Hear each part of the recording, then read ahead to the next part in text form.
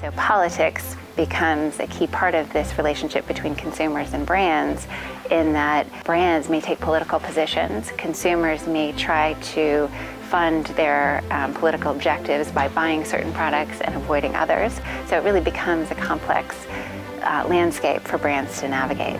Because of what's played out recently with Facebook and Cambridge Analytica, there's an increased awareness of what data is being collected about consumers without their complete knowledge. So as a lot of the conversation was spurred by the use of consumer data by a political organization, we're going to see that make its way back over to the traditional marketing environment, and marketers are going to have to contend with the fallout because of the revelations that we've seen recently in politics.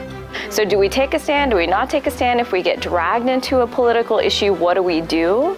Those questions haven't been answered yet. But then you sort of become this target, in a sense, or maybe even a symbol of a political position. So you're not necessarily just your product or your brand anymore. You've now become this sort of identity or this symbol of whether you support or you oppose a certain political position.